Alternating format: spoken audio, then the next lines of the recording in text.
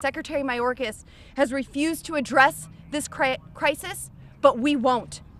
He regularly lies to the American people, claiming that the southern border is closed. I've been there, it's wide open. Secretary Mayorkas has failed to enforce the laws on the books, and the American people demand accountability for what is happening at the border. House Republicans are in the majority now, and it's time that we act, not just speak about what is happening. And the impeachment of Mayorkas is the appropriate place to start.